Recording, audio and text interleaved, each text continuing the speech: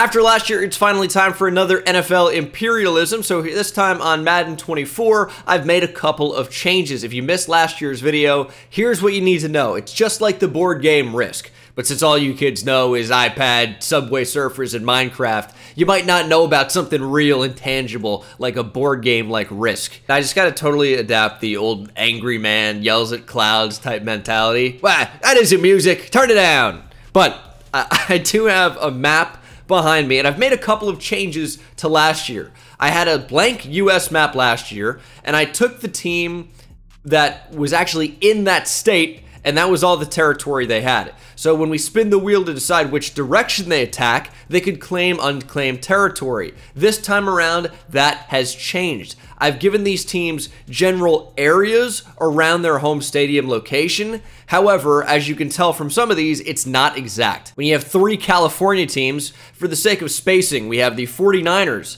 kind of moving into Oregon a bit here, and the Seahawks do dominate the majority of the Pacific Northwest, but I'm not giving any team an advantage for having more real estate, more space. None of that this time. I think last time the Seahawks were able to have an advantage because there's no team below them in Oregon, there's no team to the east of them in Montana or Idaho, and if on the wheel of NFL teams we kept getting the Seahawks, for example, they could expand eastward into not only Idaho, but Montana, North Dakota, and they might have advantages from getting into 4 different states without really even doing anything. So this time around, teams just have general areas. Here's why claiming territory is so important. When you win a game, I'm going to boost the quarterback by 2 overall points, and this time around, you will take the losing team's 2 best players to add to your own team. So if we were to spin the wheel, get the Chiefs and the north direction, they would attack the Vikings. And if the Chiefs beat the Vikings, they would take Justin Jefferson and whoever the second best player in the Vikings happens to be by overall. Maybe it's Brian O'Neill,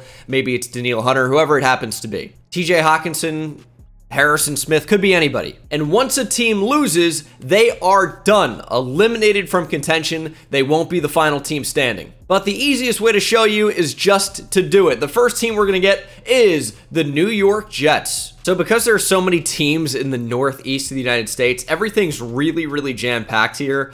I've given the Giants New Jersey, Long Island, Delaware area. The Jets are kind of pushed up into southern New York and Connecticut, but again, it doesn't really matter too much other than direction. So if we get slightly northeast, it's going to be attacking the Patriots, northwest the Bills, southwest the Eagles, and south and southeast will take on the Giants. If the arrow points in a direction that doesn't exactly work, we just go to the closest team. And this is northwest. The Jets are going to take on the Bills. I think it's also important to note that the attacking team will be on a disadvantage as they have to go into enemy territory, and with the momentum factors and home field advantage bonuses in the modern day Maddens, that could actually end up making quite a big difference. Game 1 of NFL Imperialism here on Madden 24 is a division matchup.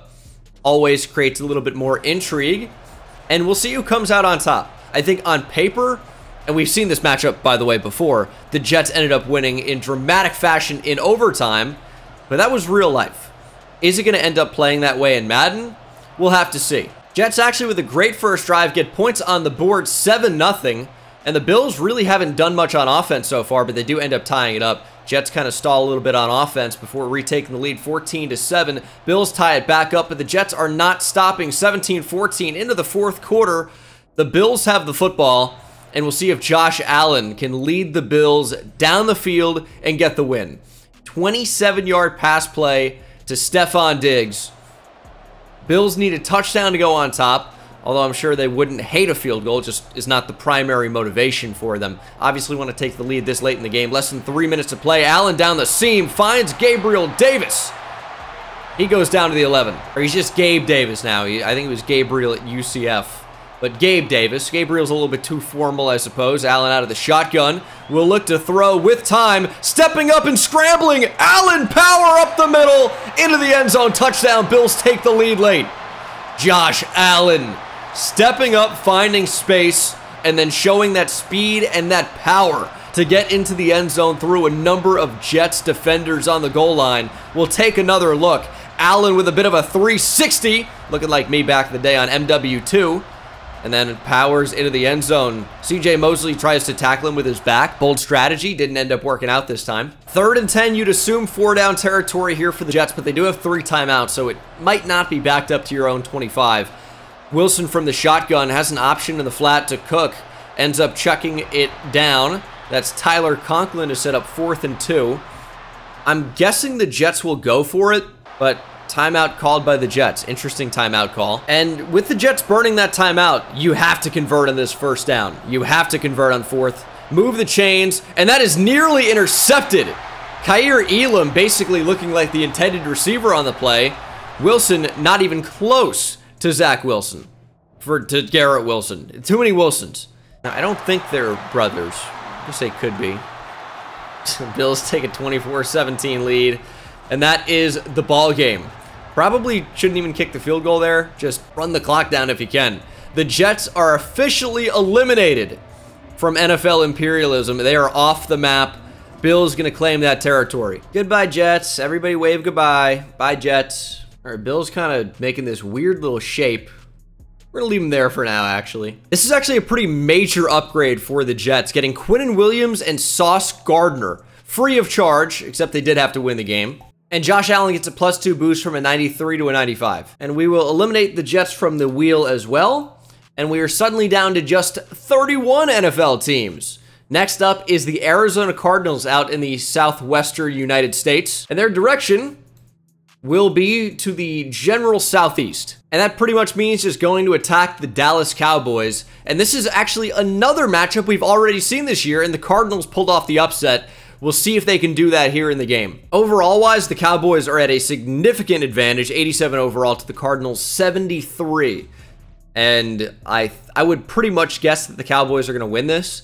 Budda Baker, Hollywood Brown could be heading to Dallas. And I will say also, if the team already has a quarterback, in terms of adding the 2 best players, I'm probably going to avoid quarterback. So let's say Kyler Murray was the 2nd highest overall player in the Cardinals.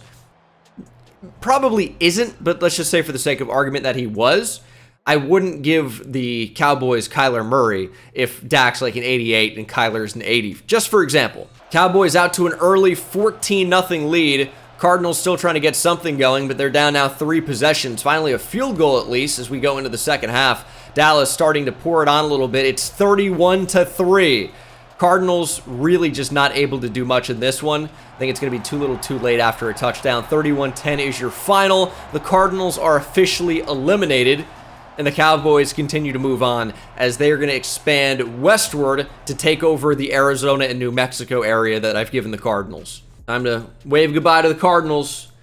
They are dead. So the Cowboys starting to claim a lot of territory here just like that, but you got to remember it's only like 2 spaces. So Dak's going to get a boost up to a, well, whatever he is, he's going to get a +2. And the Cowboys are going to get 2 pretty good players. And an upgrade for them, Budda Baker is a nice get in the secondary. They actually just made me install a roster update, so those changes are, I had to redo them, which I just did. And Josh Allen's a 94 now, so I'm going to boost him up to a 96. So there you go. If you commented that already, he's a 96 now. And they're not going to let me trade Budda Baker over because he's injured in real life. Dude. Let me live. The irony of Budda Baker begging to be traded, and then now I can't even trade him in the video game because he's hurt. So, guess what? Not available to be traded.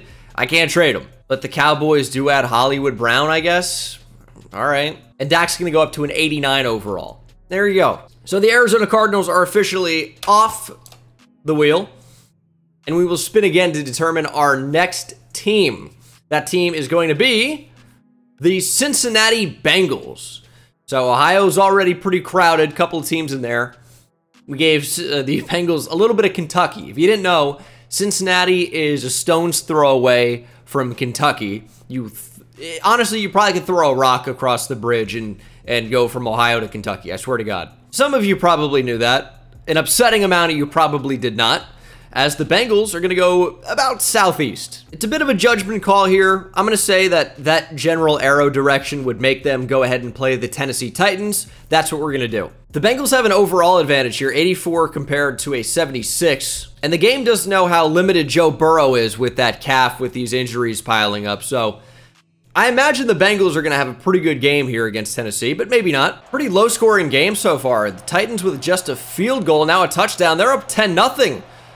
The Bengals get a safety, but have not done anything offensively, and it's 17-2, 24-2. The Bengals are trying to fight back in it, but I don't know if they're going to be able to. They're running the ball. Back-to-back runs by Joe Mixon down 14 with a minute to play in the fourth quarter. Madden is so dumb sometimes. Most of the time. All of the time, actually. I mean, the clock continues to tick. There's absolutely zero sense of urgency here for the Bengals. They're just going to huddle up for the entire rest of the time. Sweet. 20 seconds to play. We'll see if the Bengals get a number of miracles. And there you go. You find the tight end up the seam. That's their final timeout. And it won't matter. There's no time left. What a weird end of the game. But this eliminates the Bengals. And I think if Joe Burrow is a top 2 overall player on the Bengals, which he surely still is, the Titans just got a big upgrade at quarterback and receiver. I think Burrow and Chase are going to be headed to Tennessee. I really didn't expect the Titans to win that. But it, like, wasn't even that close. I mean, the Bengals got a safety. That was pretty weird, but they didn't do much. So Joe Burrow and Jamar Chase end up losing the game and just get to carry on with the winning team. They're headed to Tennessee, and Joe Burrow is actually going to get an upgrade. He's going to get an upgrade as a result of losing, going from a 92 to a 94. But of course, we know wins are not a QB stat. There's a lot that goes into it. However, when you come out and don't score any points on offense, that's tough. Next team up is going to be the Miami Dolphins. Well, they only have one direction to go, so we don't even have to spin the wheel at all. The only way the Dolphins can go is north. We're not going to have them take a boat and attack Cuba, so they're going to take on the Bucs. Sunshine State Showdown.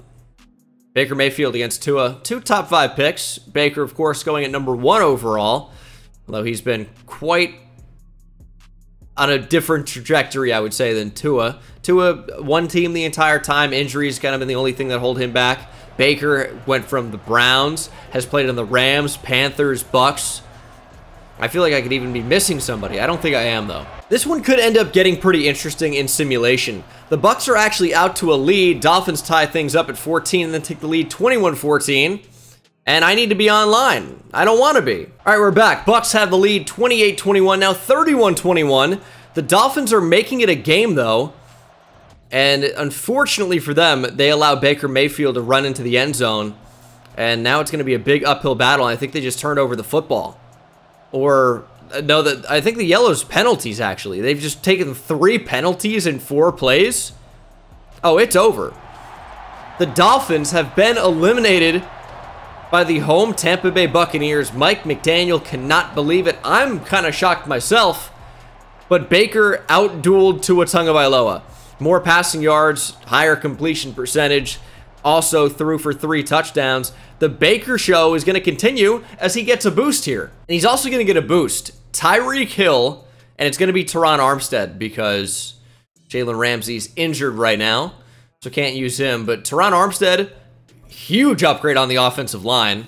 He's going to play right tackle, I guess, over Luke Gadecki. So Tyreek Hill and Teron Armstead headed up to Tampa, which means I move just Tristan Wirfs back to right tackle. Is it not going to let me do that? Is there not enough left tackles? Well, it'll work in the depth chart anyway. Or I'll just move somebody else. That'll be easy. And now Wirfs to the right side, no problem. And now Baker's up to a 78. It's not like the craziest upset of all time or anything, and I do think the Dolphins actually simulate pretty poorly in my franchise experiences, but I just felt like they were going to win. I don't know. Dolphins officially off the wheel, and the next team up, going up north, going to be the Minnesota Vikings. Okay. So the Vikings have a ton of real estate as they're pushed, I believe, into Montana a little bit, the Dakotas, Minnesota, and I mean, they have a lot of different teams they could go ahead and fight here, essentially. So pretty much anywhere but north here, it's going to be about southwest, or pretty much exactly what southwest is, true southwest. And that's going to be Vikings-Broncos. Just purely based on overall, the Vikings do have a tremendous advantage here. And we've seen that not matter at times so far. So we're going to jump in and see who wins. I really love the way Mile High looks in-game. And I have for years in Madden. Broncos out to an early 10-7 lead. Vikings obviously can score a lot in a hurry, though, as it's now 15-14, very bizarre score into the fourth quarter, 18-14. Broncos with the football, and unfortunately do have to punt. We're going to jump in and watch this Vikings drive. Kirk Cousins, Justin Jefferson, as we've seen before, touchdown gives them the lead. Field goal won't be good enough. They can't even tie it. So they're going to need a touchdown here. Just 4 minutes to play. They do have the 2-minute warning. They do have all 3 of their timeouts, so I don't really imagine that time will be a factor. And from the 43-yard line, they're going to have plenty of time. So we'll see if the Broncos even get another possession, depending on what happens here. I expect the Vikings to get into scoring position fairly quickly.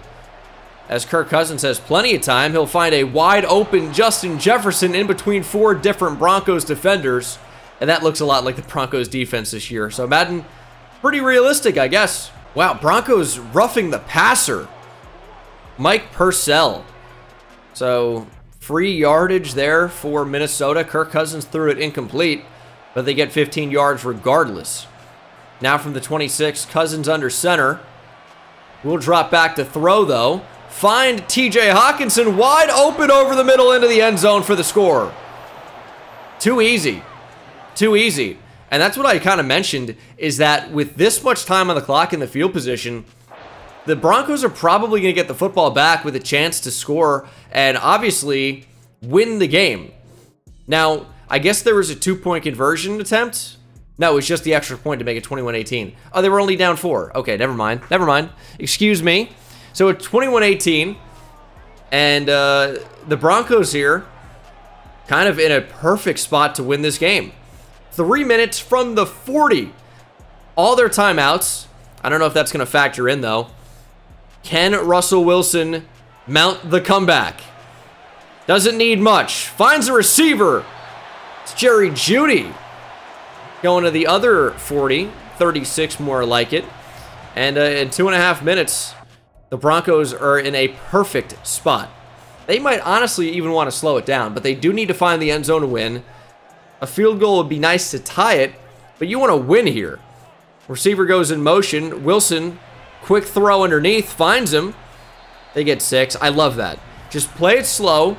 You don't need 15 yards of throw. Just check it down. You know, pick up 5, 6, 4, 7. Short to intermediate gains. Don't try to get it all at once. But you also still need to score a touchdown. And when you get into the low red zone, the field gets so congested, it gets a little bit more difficult to score those touchdowns. So maybe they do want to strike from a bit farther out. That's also a possibility. We'll see how they end up playing it. Now into the red zone from the 20. See what Russell Wilson's looking to do. A lot of shotgun so far and a lot of open receivers. That's Courtland Sutton for the first down. I think they're managing this really, really well. Sutton down to the 8-yard line. And Russell Wilson now with a minute to work with. First and goal from the 8. You got 4 plays to find the end zone. Another check down to a wide open tight end. That's the former Dayton and New Orleans Saint, Adam Troutman. He was a pretty good prospect coming out of Dayton, to be honest. Broncos actually call a timeout. A little bit surprised by that. Troutman never really got it going in New Orleans. I was kind of surprised by that. I really did like him coming out of the draft.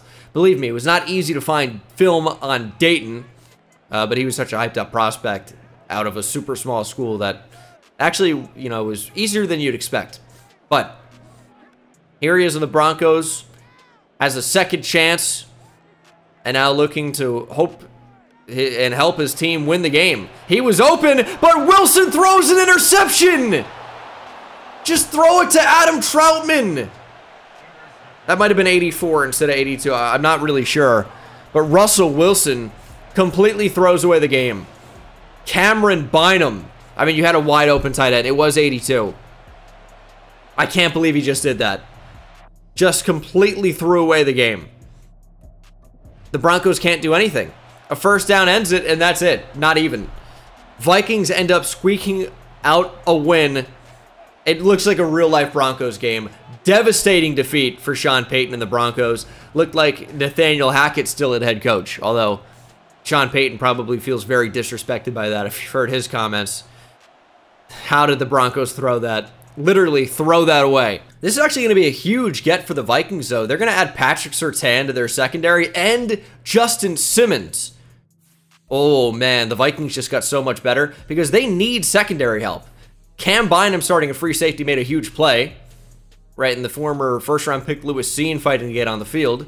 But look at corner. They brought in Byron Murphy in free agency, and outside of that, it's a Caleb Evans, Andrew Booth Jr., Mekhi Blackman, Najee Thompson from Georgia Southern. I don't even know who that is, but he'll be headed to Denver. Although, not going to be doing a whole lot of playing as they are eliminated. I guess I really shouldn't be surprised that the Broncos, you know, lose in devastating fashion to get knocked out. Vikings end up claiming a whole lot of territory. And Kirk Cousins getting upgraded. Kirk Cousins could be good enough to win. And now that the defense got better, the Vikings could end up being a real threat to win this whole thing.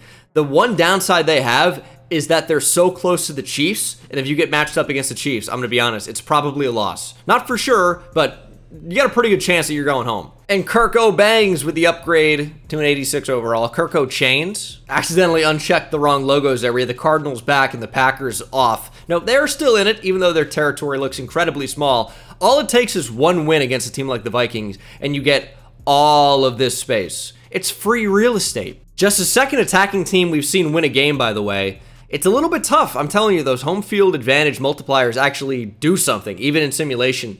Indianapolis Colts up next, and they're going to be going northeast. To me, that looks like the Browns. So, Colts-Browns up next. Browns at an 85 overall compared to the Colts 79. Browns do have an advantage, and not only do they have the advantage of being a higher overall team, well, they also simulate pretty well historically, and you got a rookie quarterback in Anthony Richardson. So, I think the Browns are probably going to take this, but that's why you play the games, to try to get surprised and see what happens. Oh, they got the little elf man on the field now. I don't really care for it, to be honest. I prefer the dog or even the helmet. That little elf just, I don't like it. Anyway, it's classic, I get it, whatever. Colts up, actually, 13-7. I also like the way the Browns Stadium looks in the game. It just feels like a football stadium. Some of them just feel a little bit bland, but this has, it feels like a little personality. Although, it might be eliminated from the tournament here. The Colts come in and just steamroll. As I mentioned earlier, that's why you play the games. Anthony Richardson, 27 of 30 for 319 yards, 2 touchdowns, did throw 2 picks. His 3 incompletions, 2 of them were intercepted, so only 1 Anthony Richardson pass even hit the ground this game. He was fantastic. The 2 interceptions kind of is a little bit weird. That's why his passer rating, QB rating there, is a little bit lower. But wow, what a performance. Did he do anything on the ground? 5 for 22? All right. And he's going to be getting a +2 upgrade here. I'm not going to give Deshaun Watson to the Colts, and he's not a top 2 ranked player anyway. The Colts, if Anthony Richardson keeps winning and getting upgrades, they might end up being the team to beat. I know that seems crazy, but when they're getting Myles Garrett, don't think we're going to be able to give them Nick Chubb with the vicious injury he suffered, although it doesn't seem like it's going to be career-threatening, so hopefully Nick Chubb gets back soon and is as dominant as ever. I mean, he's maybe the best running back of the past half-decade, plus Christian McCaffrey right up there too, but he's been injured. Nick Chubb has been so good. Don't disrespect Nick Chubb. Joel Bitonio is going to be the guy that heads over to the Colts. Or, instead of Joel Bitonio, Amari Cooper's also a 90 and feels kind of a more immediate need for the Colts. So, with Quentin Nelson at left guard, we're going to give them a receiver in Amari Cooper. And again, same overall, so 2 highest rated players still kind of fits in my opinion. Or not even kind of, it definitely fits. I got to trade not Jannard Avery. And I know it seems small right now, but every bit helps. Anthony Richardson's going to go up to a 72. The Colts just have to keep winning. So the Browns are eliminated. Again, I was kind of surprised by that. That's not what I want. I don't know. I just feel like they usually simulate so well, but not anymore. The Anthony Richardson era is here. He has actually looked great in real life so far, and really early. If you watch this channel, you know I was fully on board the Anthony Richardson hype train, despite all of you telling me how stupid I was because he can't play quarterback.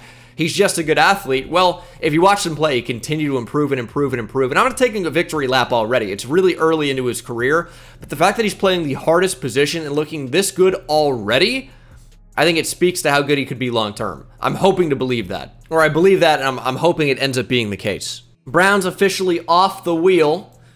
Which team are we going to get next? It is the San Francisco 49ers. Still looking for that first repeat matchup. Haven't got it yet, and this is our first time dealing with a team this far out west. So it will be something fresh. As long as it's not west here, we're going to take whatever result it ends up being. And it ends up being pretty much southeast. That's going to be the Raiders, in my opinion. And the reason I do say my opinion, by the way, is I know there are already going to be people in the comments being like, well, if we take the 49ers from up here, southeast actually hits a crease in a quarter of the Seahawks. Or actually, it hits the Rams southeast, but we're doing the Raiders. Believe me, I've been...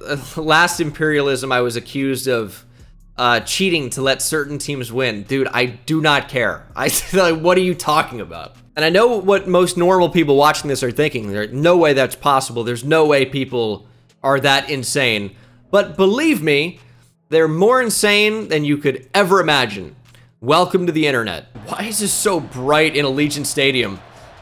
This looks, it looks like what heaven looks like. Look how bright it is. The field is like white. Why is it so exposed? I don't know. It is tied at 10. The 49ers, again, significant advantage overall-wise, but the Raiders are hanging in. Not only that, they are competing, only down by 4 into the fourth quarter, and suddenly it got very dark. And who's got the football? Jimmy Garoppolo and the Raiders. They are marching down the field methodically and quickly, finding a lot of Michael Mayer, Devontae Adams as well. Again, down by 4. Touchdown would give the Raiders the lead. Let's see what they can do. Maybe the last play before the 2-minute warning. Garoppolo to the sideline. Can't connect with Adams. Sailed out of bounds. No, Mayer with a broken tackle and gets out of bounds. I said the last play maybe before the 2-minute warning, but they keep getting out of bounds or throwing an incomplete pass, and I kind of expected them to go over the middle. You have time, but time is not a factor. Jimmy G with time in the pocket and finds Devontae Adams for the score.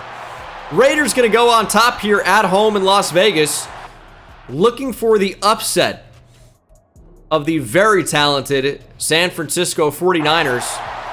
And we'll see what the Niners can do. A couple of penalties there, it looked like. Incomplete pass thrown by Brock Purdy.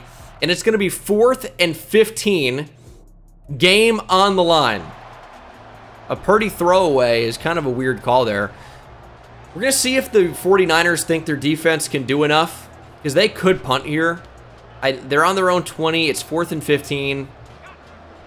But they are going to line up to go for it. You do have 3 timeouts, which is the only reason I would say that you could consider punting on 4th and long. But I don't hate going for it either. And it did not work.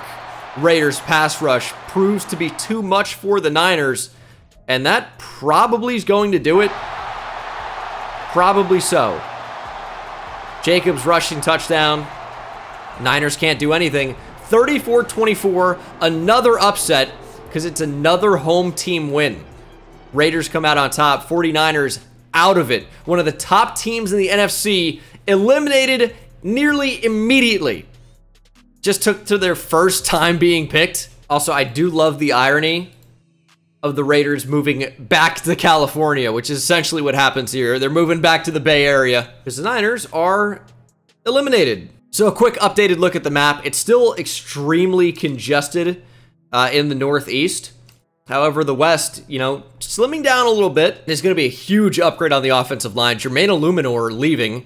And now you get Christian McCaffrey when you don't really need him. You already have Josh Jacobs. But getting Trent Williams is going to be huge. And we're going to move Colton Miller to right tackle. It is a plus 17 upgrade over on that side. And on the left side, it's a plus 11 upgrade already on Colton Miller. So their tackles just went from not so great overall. Miller obviously quite good, but Jermaine Illuminor really, you know, devaluing that duo. So now probably just the best in the league, next to the Bucks with Teron Armstead and Tristan Wirfs, who they have in real life. And Jimmy G will also get a boost to a 75 overall. I think if the Raiders stick around, they're going to want a player better than Jimmy G, but that's who they have right now. Next team up, Ooh, it'll be our first repeat team, the Tennessee Titans, with Joe Burrow, Jamar Chase now, and they're going to be going about southwest. I think I'm going to call that the Saints. Again, depending on which part of this you choose, maybe you could say, they get a sliver of the Chiefs. Dude, to the southwest, it's the Saints. Come on. My favorite little quirk that I do, that marks how insane I am, is I argue with people in advance.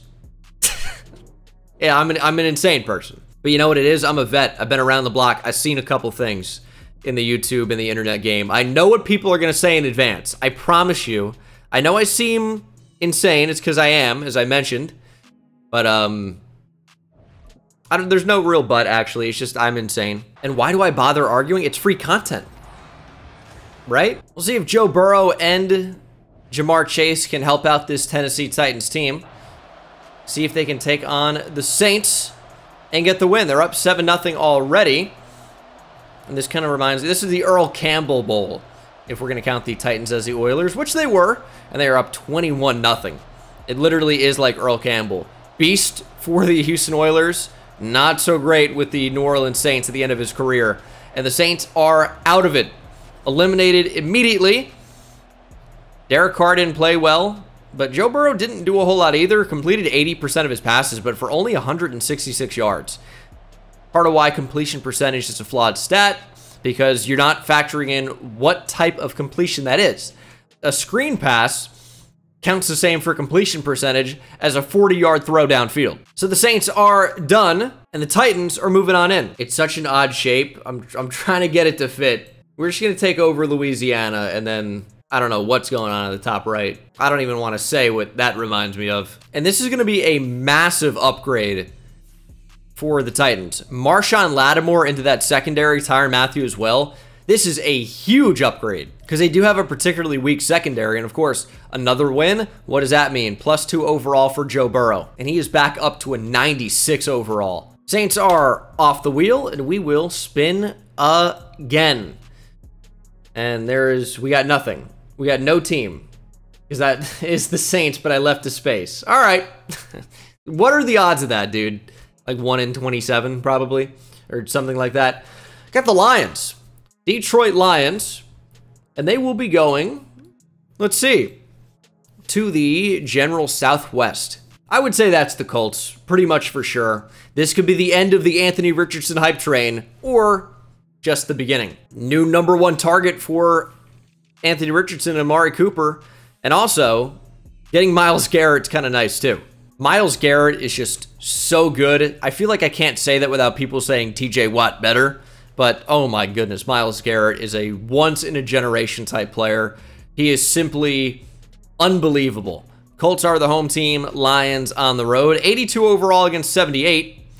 Colts are starting to move up a bit. That was a huge boost that they got from winning that game against Cleveland. Who will strike first? It's the Lions, up 7 with the touchdown. Colts answer right back, though, as we approach halftime. Colts with the lead. Lions tie it right back up and take the lead in the third quarter, 21-14. Colts answer right away, 21-21. Get the football back and score again. It is 28-21 Colts. The Lions with the football. 1:42 to play. Clock is ticking. Lions playing a tie. And they have the football in the red zone, too. It's a great spot to be in. They're going to run the ball. David Montgomery kind of stonewalled by that Indianapolis defensive line. Kind of a bizarre call. I get it's first down, but you're not playing for a field goal. You need to find the end zone, and that clock's ticking. Goff from the shotgun, throwing sideline, finding his tight end. Big catch. This is where Myles Garrett needs to step up. Shut it down. A sack here would really crush the Lions. That's good defense on the back end. Goff going for the end zone, can't connect. From the 6 again, Goff throwing and is intercepted. Zaire Franklin with the pick. And again, we've seen a quarterback just throw the game away in the waning moments. The Broncos obviously for the win. Lions playing for the tie. In the previous matchup, of course. I know the Colts are not the Broncos. Although both horses, so easy mistake. But barring something insane, the Colts are going to end up winning this game. And the Anthony Richardson hype train continues unless he would have fumbled there. And they have an injury timeout. Oh my God, that's not good. That's awful because that's a free timeout for the Lions. The Lions are able to keep 2 timeouts here, and now you need a first down if you're the Colts and want to end it. Why would they not just knee the ball? Kneel it down. End it. But that ends up being the game anyway. Colts did enough to get it done, and a nice comeback there by Indianapolis. Anthony Richardson throws for just 95 yards.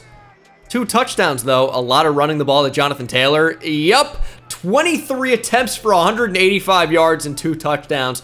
Welcome back to the offense, Jonathan Taylor. What a game. 94 yards after contact as well. That's putting your team on the back. Yes, putting your team on your back. Not yours, but Jonathan Taylor's or mine. I don't know what I'm talking about. Lions are done, and the Colts are moving up and in.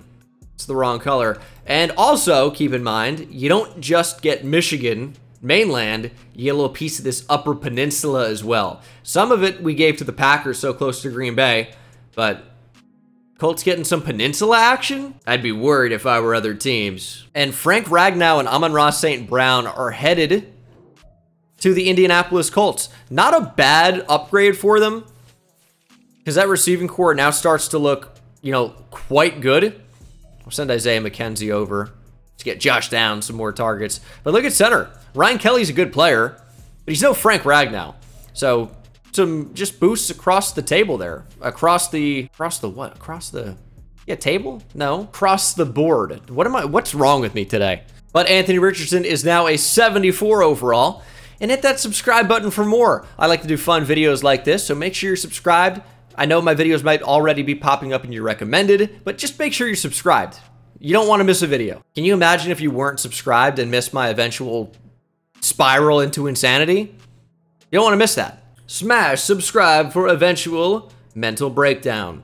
Next NFL team up is going to be the Tampa Bay Bucks. Yes, by a hair.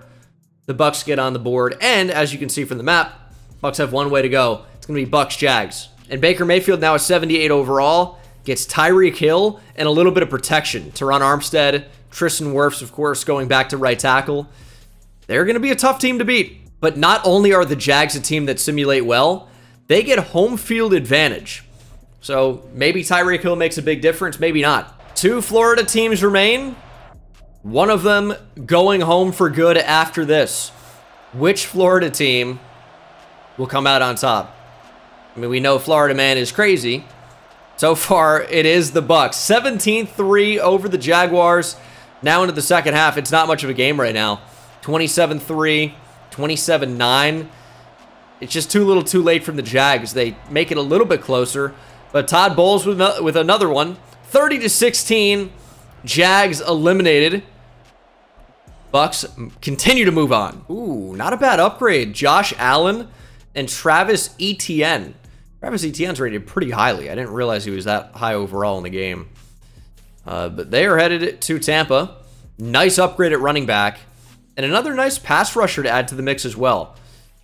Going to be playing probably over Joe Tryon-Shoyinka. The Bucks are looking nasty. And don't look now, but Baker Mayfield's up to an 80 overall. Okay, Jags are eliminated. Bucks claiming all that space. That is the eraser. And Florida, now in sole possession of the Buccaneers. Ironically, with the Pirates raiding other teams, they keep coming out on top, keep winning. And maybe not ironically so much as fittingly. That makes sense. NFL team up next is... Ooh, this was not changed. It's the Washington what?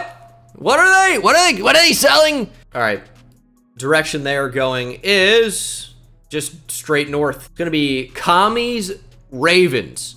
It really is like a 35, 40-minute drive if you want to go from the Commander Stadium to M&T Bank in Baltimore. So, fitting matchup. Now, I expect the Ravens to win this one, but anything can happen. I think the Ravens, their defense is good. They have Lamar Jackson, Mark Andrews. The Commanders just got shelled last night against the Bears. Now, that doesn't matter in Madden, but I don't think the Commanders simulate all that well either.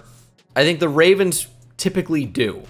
So it could be a tough uphill battle for the Commanders, especially on the road. I'm taking Baltimore, but I've been wrong before in this. A couple times already. Although the Commanders are up early, 7-3 now, 14-3 over the Ravens. Are we going to see another upset? This time from a road team? Ravens trying to get back in at 24-13 Commanders, though. Ravens can only get field goals. They need a touchdown, and they do get one. Howell is sacked. What's new? And oh my goodness, the Commanders will punt. Ravens with the football. And the Ravens punt the ball back. And it's not a great one. 55 seconds, a lot of penalties, and another punt. It is a punt fest right now in Baltimore. What is happening? The Ravens need to get into field goal range. That clock's ticking. There's going to be no sense of urgency at all. When you jump into the game, they just forget that a football game's going on and they have to huddle for 40 minutes. The play clock isn't even moving. Oh, this is so annoying. Only 15 seconds. And they're going to go ahead and change their offense? There's 10 seconds left. You got to move. And it doesn't even matter. It's Charlie Kolar. Lamar Jackson finds his tight end. They knew what they were doing the entire time. What an unbelievable finish. The Ravens end up pulling it off. The Commanders are going home. 60-yard touchdown to the Iowa State product, Charlie Kolar. I can't believe it either. What an unbelievable finish. That is quite simply an unbelievable finish. It's hard to actually even realize that just happened. That was just insanity. Ooh, big upgrade for Lamar Jackson. Terry McLaurin, who the Commanders refused to throw the ball to for some reason. Kind of bizarre. I have him on my fantasy team. I'm doing fantasy for the first year. And I picked Terry McLaurin because I go, oh, he's really good. And that was a bad idea, it turns out. Because they don't throw him the ball. Bizarre. He was not even on the field some plays last night against the Commanders. I don't get it. Well, Jonathan Allen and Terry McLaurin are now Baltimore Ravens. Pretty nice. And Lamar Jackson gets an upgrade to a 93. So the commies are already out. I shouldn't even have bothered changing the name. And we are down probably, what, about 10 teams off the board? And we're headed back to Buffalo as the Buffalo Bills will be attacking to the northwest. Gonna have to respin that. I said we'd take like the next closest team, but that's just like Canada. And there's no Toronto team yet. They're gonna go southeast. That's a little bit up for interpretation. Giants or Eagles, probably. I think Giants. I'm gonna say mostly southeast is the Giants here. Even though you can't see them, the Bills do have Sauce Gardner now. They do have Quinnen Williams. They're starting in the depth chart. I have to make that change every single time in the main menu. But the Giants, I mean, they're a football team. Man, I am a Giants fan, as you guys know. Saquon stuff behind me. And then some other, just, random autos and stuff, signatures that I've received. But I traded all in for a couple more wins, man. The Giants have been so bad this year. On prime time, or in prime time, just watching them get smashed, not even show up. Injuries are brutal. And we'll see if they can upset the Bills. They do have home field advantage, and they do have the lead. 13-7. The Bills go ahead and take it right back. We're into the second half now. Bills go up 21-13. The Giants need to find the end zone, and they're not. They're not. 28-13. 35-13, that's going to be the game. The Giants looked like they were going to upset for a minute. You're going to see this graph at the end in the bottom right. I mean, it was close for a little while. Giants are not a second half team. Daniel Jones completed under 40% of his passes. You throw any picks? Yeah, of course he did. Oh, man. Tough game. So the Giants are eliminated. And the Bills claim this, like, very bizarre chunk of space. But you know what? It's better than not having any land at all. I don't own any land. It's a really nice upgrade for the Bills as well. They don't necessarily need defensive tackles so much with Quinnen Williams now in there. But Dexter Lawrence, still a really nice player to get. And Saquon's obviously quite the upgrade over James Cook. And Josh Allen's up to a 98 overall. So what happens when he reaches a 99? He's capped off. He's as good as he's going to get. So one upgrade and he's going to be done. Unless the Bills get eliminated. And then we probably won't upgrade him very much anymore. Although, I'm sure he's going to be taken to the next team that he goes to. So the Bills are in a strong spot right now. Green Bay Packers up next. And you know what? If we get a north of any kind, as long as it's not... Oh, northeast, I guess, could be the Colts. Yeah, so we're doing whatever we get. North or northwest is going to be the Vikings. And we'll see what this ends up looking like. And it might not even be north of any kind. It's going to be about just straight south.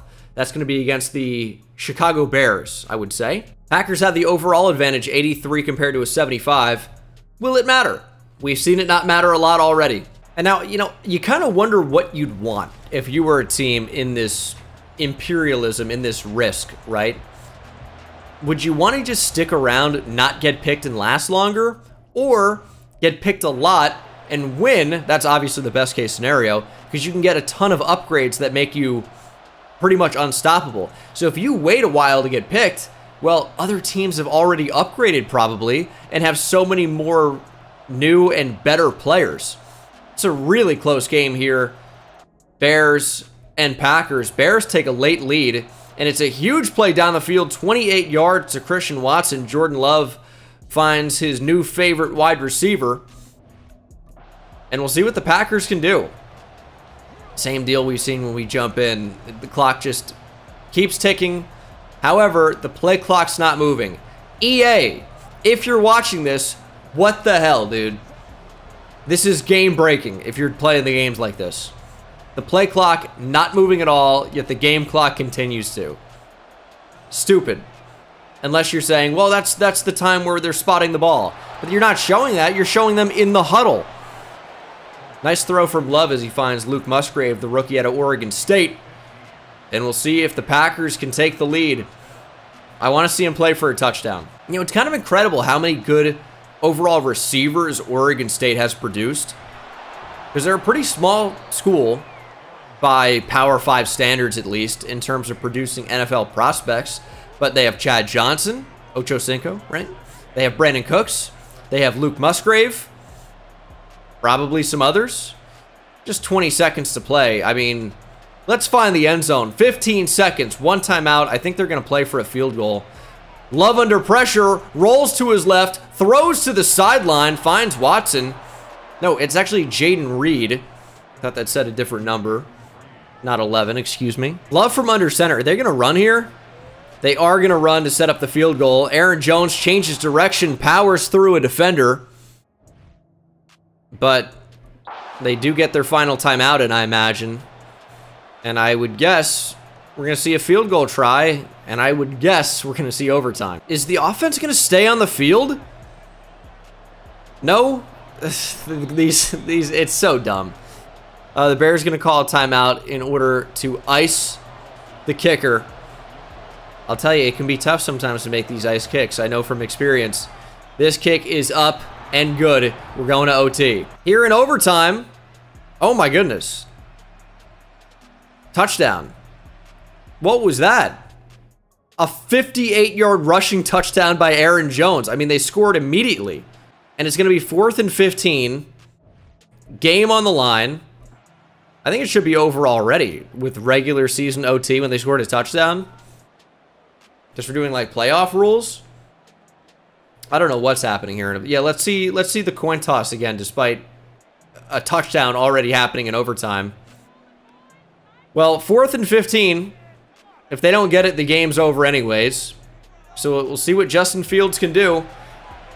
Looking to step up, maybe looking to run. He's still looking to throw, though. Goes downfield and completes the pass. It's Darnell Mooney. Money with 2 O's. 49 yards on 4th and 15. The Bears can still do it. I guess we're going playoff rules. Game not over yet. Fields to throw. Under pressure. He's got speed. And he steps out of bounds at the 15. So he avoids the sack. But he also loses 6 yards. And time's not really a factor. So you just need to throw it away in that spot. Fields under pressure again. This time he looks to take off. He's got a one-on-one. And ends up being 2-on-1 as he dives in front. Thought he was going to go to the outside.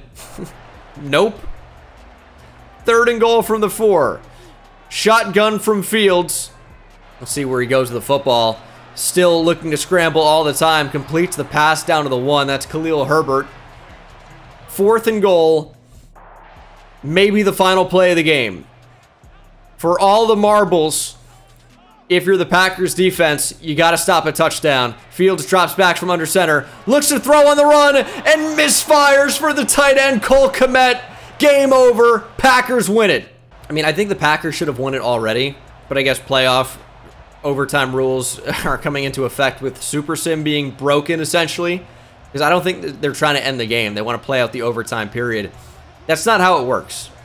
Get it together, EA, please. And it's frozen now, because it shouldn't even be in the game. And I can't hit start or anything. Can't do anything. The only way out of this is going to be closing the app. Fun stuff. All right, Packers moving on down, taking over Illinois and some other stuff, like maybe a little bit of Iowa, Missouri. It's kind of tough to say. I think that's Missouri that they're leaning into, but maybe a bit of Iowa up there. Hard to say. But in the end, it just doesn't really even matter. DJ Moore, what a nice upgrade that is. What a game he had, by the way, against Chicago. If you watch my last Falcons franchise video, I posted my underdog picks, right? And the one that I showed in the video was a tale of some betting guy on Twitter who I'm friendly with, and it did not work out. So I take responsibility for steering you wrong. But if you follow me on Twitter, you would have seen my actual picks before the game that I threw up there. So if you tailed and did insurance like I did, like I said to do, you still would have made money. And I had DJ Moore to score a touchdown and DJ Moore to get all types of yards. So completely contradicting what I showed you guys in the video. So I apologize for that. But if you don't follow me on Twitter, it's your own damn fault. And Jordan Love also goes up to a 76. So the Bears are eliminated. Packers moving on. And they might be facing the Chiefs next, because we just got the Chiefs. And if you see the map here, northeast, east, it's going to be Packers Chiefs. But it also just might be a different direction. So we'll have to see what happens. And it is northeast. It's going to be Packers Chiefs. Chiefs, though, have to go up to Green Bay. Could be tough. Chiefs, I think, are the highest overall team in the game at a 90 overall. Packers at just a 78. But the Packers at home could win, especially when you add in a couple of nice players from Chicago and get a little upgrade to Jordan Love. It's possible, at least. Green Bay, Wisconsin, Lambeau Field, AFC versus NFC. Jordan Love against Patrick Mahomes. Will we see an upset? Packers on the board first, 7-0. Chiefs only with a field goal, but their defense came up strong, but only another field goal for the Chiefs. Packers dealing with only touchdowns right now, but they are allowing a lot of field goals. Finally, a touchdown for the Chiefs. It's 19-14. The Packers have the football, and they are trying to end this game. A minute and 27 to play. They actually take the lead. DJ Moore, 9-yard touchdown. Didn't mean to jump in like that. Oh, that's a big third down conversion. Mahomes finds Sky Moore for 20. Let's jump in here. See if Mahomes and the Chiefs have what it takes. They only need a field goal. They're on the 38. They need to not lose too many yards. Send Harrison Butker out there and end the game. Easier said than done, though. Do the Packers have a stop in them? We'll see. They're going to pitch it, and that's Rashawn Gary. He brings down the ball carrier in the backfield. That is a massive play for Green Bay. They try to pitch to Pacheco, and Gary wasn't even going to be blocked by two offensive linemen. Might have been a tight end in there. I didn't see the other one. One was absolutely Juwan Taylor. And now the Chiefs are going to be forced to throw. 2nd and 16, just one timeout remaining. They are out of field goal range here from the 43. And there are some options open. Mahomes chooses to check down to Marquez Valdes-Scantling, and he drops it. Oh my goodness, what a huge drop. I think that was Marquez who wears number 11. It's 3rd and 16. Chiefs with another chance here. They could still get a field goal easily, but now time becomes a factor. You got to get the field goal unit out there. But they do have the timeout, so that maybe doesn't even matter. Never mind. But we'll see what happens here. 3rd and 16. Mahomes under pressure, and he is smashed! Kenny Clark! obliterates Mahomes. Chiefs gonna have to use that final timeout, and they are well out of field goal range. We might see a massive upset as the Packers could take over most of the Midwest. This might be the final play of the game. 4th and 26 for Mahomes. They're gonna need to take a deep shot here. Mahomes stepping up, under pressure, down he goes! It's Daryl Slayton. TJ Slayton with the sack. 6th time Mahomes has been sacked in this game. And the Packers in victory formation have upset the Chiefs. Mahomes and the Chiefs are going home, except for this. Mahomes now is headed to Green Bay. I was waiting for that EABS where the Chiefs just managed to come out on top, but it never happened. Packers defense stepped up, and it's going to have to be the craziest upset of this NFL imperialism here in Madden 24. I don't know how you get crazier than that. I don't think it's possible. I don't think it is. What is the craziest upset possible left? The Texans over the Cowboys? But even then, that's not as crazy as the Packers beating the Chiefs here. In Madden, with the way the Chiefs tend to simulate, what a win for Green Bay. And they've taken over a ton of space. Look at that. The USA is Green Bay. A ton of space, but they have a long way to go. Mahomes and Travis Kelce are headed to the Packers. So the Jordan Love era kind of ends prematurely here, but what are you going to do? You have the opportunity to add Patrick Mahomes. We're hyping up Luke Musgrave, but he's no Travis Kelce. At least not yet, probably not ever. Maybe, but you pretty much have to become the best receiving tight end of all time, which is going to be tough to do. Next team up is the Atlanta Falcons. First time we've seen them today. They've kind of just been lasting. But if they have to take on the Bucs, it could be tough. And the direction they're going to be going is north. And that is facing the Tennessee Titans. I know they're west here, but this weird chunk is Tennessee. And I'm sure you haven't forgotten, but Joe Burrow is on the Titans now. And the Titans also added, was it Marshawn Lattimore? Yeah, and Tyrann Mathieu. Is he playing free safety? He is. Titans still just a 77 overall, even with Joe Burrow, Tyrann Mathieu, Marshawn Lattimore, Jamar Chase. Kind of weird, but okay. Now, I will say the Falcons are a team that does extremely well in simulation, so this might not be cut and dry here for Tennessee, but they've done a really good job in these games already, and they are destroying the Falcons. It's 21-0. Falcons finally with the score here in the second half, but the Titans not really doing a whole lot of slowing down. 24-14 now, 31-14. It's just too little too late by Atlanta. You know, a bunch of second half touchdowns, but it's not going to be enough when you're down by as much as they were at halftime. No points at halftime, or maybe 3, right? But no, they couldn't add 3 because they have 21 points. So yeah, I think it was what, 21-0? Something like that. I think Kevin Byard might have been starting at slot corner. I don't know why he wasn't where he needed to be last game. Didn't end up mattering. Titans just crushed them anyway, but kind of weird. Who can we trade that isn't Daniel Brunskill? They have no offensive line depth, pretty much. And Joe Burrow goes up to a 98 overall. Falcons are done. And Tennessee is moving on over and in. Why do I keep doing that? Just 17 teams remain, which means the loser of this next game will officially mark half the league being eliminated. The Philadelphia Eagles are the first team, and the direction they will go is to their southwest. This is the first time we've seen the Eagles, and it's going to be Eagles-Ravens. All right, let's see another upset. The Ravens added Terry McLaurin. They added Jonathan Allen. The Eagles are very good, though, but so are the Ravens. Back in Baltimore, we had seen the Ravens defend this turf once already. The Commanders tried to attack them, couldn't get it done, and now the Eagles want a little bit of action. The next team from the north taking a chance, and they are up 7-3. Ravens take the lead 10-7. As we approach halftime, it is still 10-7 into the second half. Now 14-10 Eagles, end of the third quarter. Ravens, just a field goal, can't take the lead. And the Eagles have the football. And the Eagles looking to win this game, and do. 14-13 final. Looks like Lamar was just stopped on a 4th down attempt, and they are going home. And we'll see who the Ravens are going to give to the Eagles. Not Lamar Jackson, as I mentioned at the beginning of the video.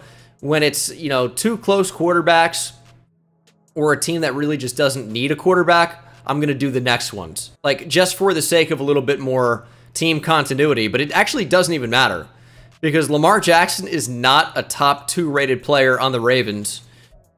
Mark Andrews and Roquan Smith are headed to Philly. Roquan Smith is a really nice grab. Another Georgia player for the Eagles. Good Lord. Their entire defense is Georgia. Look at safety. Nobody there.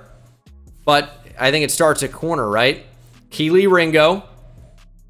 Outside linebacker. Well, maybe at middle linebacker. They have Nakobe Dean. Georgia. Left outside linebacker. Nolan Smith. Georgia. Jalen Carter. Georgia. Jordan Davis. Georgia. Anything at defensive end? No, but that's a lot of Georgia. And they definitely don't need tight end, but it's good to have another one. Also, did I see Albert Okwuegbunam on the Eagles? Is that where he is now? The big O is in Philly? Okay, something here seems a little bit off. Can't quite put my finger on it. But does that look like Albert Okwuegbunam to you guys? All right, I guess it does. I guess that's close enough. He has not played a game for the Eagles, but I guess he's with the Eagles now. I didn't hear this. I'm a big O guy. Jalen Hurts now up to a 90. I'm thinking the Eagles are probably the new team to beat. They just got even better. 2 of their top 3 players were guys they didn't even have before that win. All right, Ravens are done. A different bird team moving on down. The Philadelphia Eagles expanding to the south. Next team up is the Minnesota Vikings. I feel like it's been a decent minute since we've seen them. It's that Broncos game, right? And their direction will be northwest. So that's going to be Vikings Seahawks, right? I mean, it's got to be. Vikings Seahawks up next. Oh, and remember, the Vikings added Patrick Surtain and Justin Simmons. Good receivers in Seattle, though. Vikings at an 81 overall. Seahawks at an 81 overall. Could be interesting. Here at what is formerly CenturyLink, at Lumen Field now. Not a lot of action going on already. Second half, just 10 total points scored. Seahawks now raise their total to 10. Now 13-7. Vikings can only muster a field goal. They need big-time points. There's a touchdown to make it 17-13. Seahawks are driving, though. 1st and 20. We're going to see what Geno can do. I mean, he's moving the ball right now. Finds Noah Fant for 15.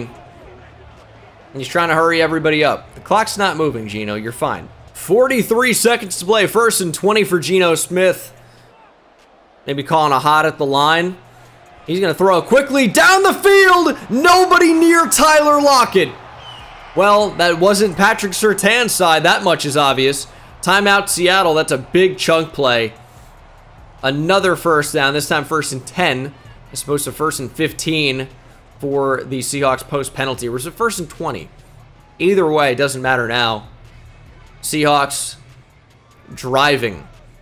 Looking to upset the Vikings here at home. At home in Seattle, obviously. Geno throwing to the sideline. Finding, is that Jackson Smith and Jigba? It's Jake Bobo. Jackson a little bit darker of a complexion. I thought I saw the number, though, but that's okay. Jake Bobo for 12. Seattle letting this clock tick. They still have a timeout. They're going no huddle. We are down to 15 seconds. Geno from the gun. He's been throwing really quickly, but now just checks down, and the Seahawks are forced to use their final timeout. And you'd think the Seahawks have to throw to the end zone here, but it's Madden. You never know. They could check down and have it just be short of the end zone and end the game. Here's Geno, and that's exactly what he does, but Noah Fant gets out of bounds. They get like a yard or 2. No, maybe they're on the 8. Maybe they get 4 yards. It's 3rd and 4 now from the 4. 6 seconds to play. You got 1, maybe 2 plays. Definitely no more than 2 on 3rd and 4. You got to get to the end zone. I mean, this is probably your final snap. Geno drops back to throw. Throws sideline. And they lose a yard. You got to throw it to the end zone. We will see one more play. 4th and 5 from the 5. Might as well be 4th and goal. That's what this is. You need 6 yards. Final play of the game, no matter what. Here's Gino. You gotta throw it to the end zone. Incomplete. The Vikings with the goal line stand essentially to end this one here in Seattle. They stopped them. They set that barrier on the goal line.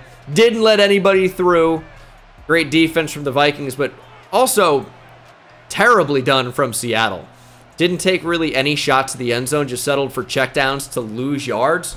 Really back and forth game. I don't know if I've ever seen, a chart like that. Looks like a DNA strand. Vikings come out on top, though. Another receiver's nice to add with Justin Jefferson. Bobby Wagner, nice upgrade alongside Jordan Hicks. But the Vikings just missed out on Kenneth Walker, who would be a massive upgrade over Cam Akers and Alexander Mattison. But doesn't end up happening. However, Kirk Cousins will get a +2 upgrade to an 88 overall. He's having a very good season, as Kirk Cousins always does statistically. And these boosts are certainly helping him out as well. This Vikings team continues to look really nice. But by the way the Titans have played, who's beating the Titans? I don't know. I feel like the Titans have just crushed everybody. So it'd be really tough to pick against them right now. But look at the Vikings. Northwest expansion. I mean, they have control over the entire region pretty much. It's just the Raiders standing in their way of the entire Pacific Northwest, and it's just a little bit of chunk in Oregon right there. But I don't think the Raiders are going to hold on to that for much longer. Or we see another upset, and the Vikings, just like that, could be done. Next team up is going to be the Carolina Panthers, another team that we have not used so far. They've just kind of been hanging out in the southeastern United States. And we're going to see who the Panthers are going to play for the first time. They're going straight west, and that is taking on what seems to be a juggernaut so far in this Imperialism. It is the Tennessee Titans. Joe Burrow, Jamar Chase, Marshawn Lattimore, Tyrann Mathieu. A bunch of really good players on this Tennessee team already. Now, despite being only a 78 overall, the Panthers are a team that generally simulates extremely well. So even though the Titans have been crushing it, the Panthers could be the team to beat. Even so, they pick up Joe Burrow, which would be a huge upgrade over Bryce Young right now in the game. And is it Derrick Henry?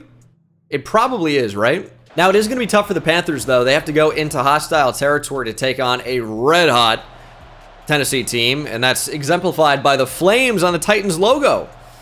It is 7-7. Panthers take the lead here in the second quarter, and we have seen a lot of upsets in this Imperialism tournament. 14-14 as we approach the fourth quarter. Panthers had the lead 21-14. Now 28-14. 21-28. The Titans are going to need to stop. 3rd and 8 becomes 4th and 2. And the Panthers punt the ball to the Titans. There will be a chance. Burrow sacked by Brian Burns is not going to help. But a big gain. Derrick Henry out of the backfield. Let's jump in here. This is the final drive. Clock's ticking, and now they don't have the benefit of this clock, as we're going to see this glitch out for a bit. But we had to jump in. 45 seconds from the 31-yard line. Titans need to move the ball in a hurry. Burrow throwing over the middle, finding a receiver. As they're quickly to the 44, that's Jamar Chase, who's stopping to celebrate. You got to figure out what the situation is. There's 30 seconds left to go in the game. They need to start getting some animations where they catch the ball, hurry the ball to the line, and snap the football. There's just 20 seconds left. The Titans are on the verge of going home. They need a big play right now.